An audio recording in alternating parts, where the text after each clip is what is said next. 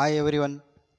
Today I am going to discuss about important concepts on electromagnetic induction and alternating current and electromagnetic waves. If you prepare these three chapters completely, then you can easily get 19 mark in your second PUC annual exam 2024. Before that, those who are watching my videos first time, do like and subscribe for more updates and do share the videos with your friends. First, I am going through the chapter Electromagnetic Induction. Here, from this chapter, the total teaching hours is 8 hours and allotted marks is 8 mark. Here you are going to get two MCQ questions and one fill in the blank type question and one essay type question which carries 2 mark and another essay type question means short answer type question which carries 3 mark. Totally 8 mark from this chapter.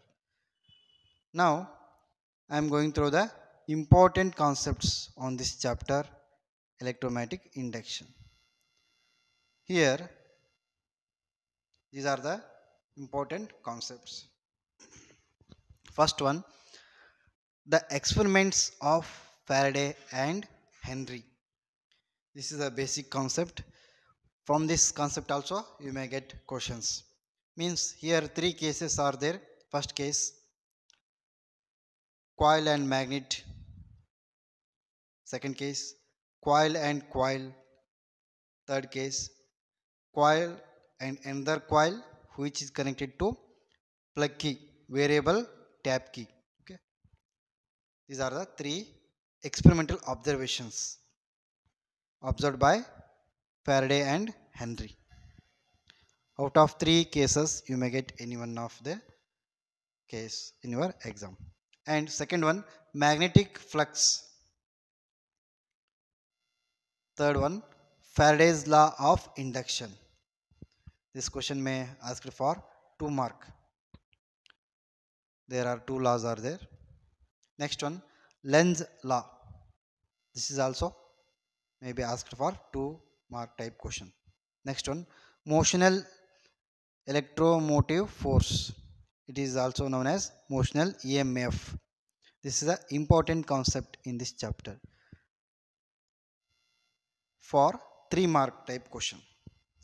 Next, inductance.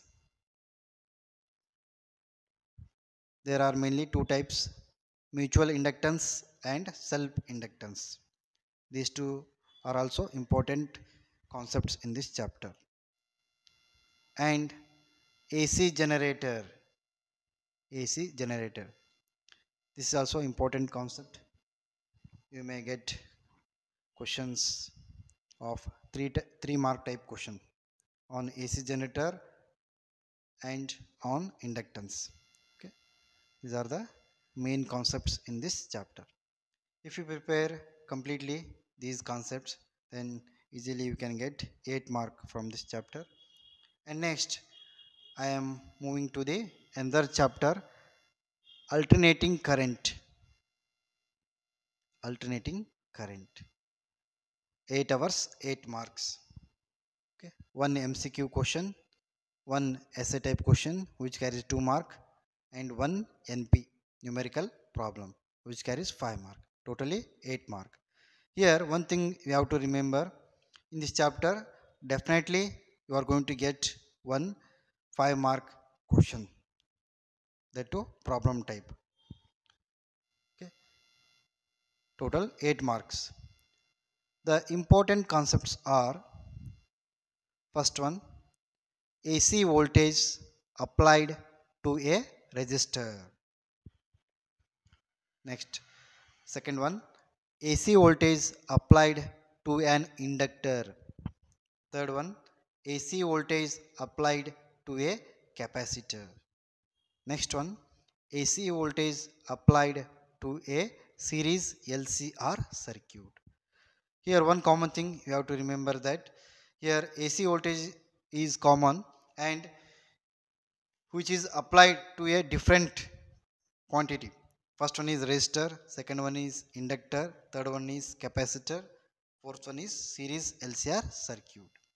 Okay. And next one is power in AC circuit, the power factor. And last one is transformer. Okay. These are the main concepts in this chapter AC. Okay. Which carries 8 marks. Next, another chapter, electromagnetic waves. Okay. This is the smallest chapter which is having 3 hours and 3 marks. Here you are going to get one MCQ question which carries 1 mark and one essay type question which carries 2 mark. Totally 3 mark from this chapter. This is a very simple topic in which you may get the 3 mark easily. The important concepts are, first one is displacement current. Here you may get definition type questions. Okay. Displacement current.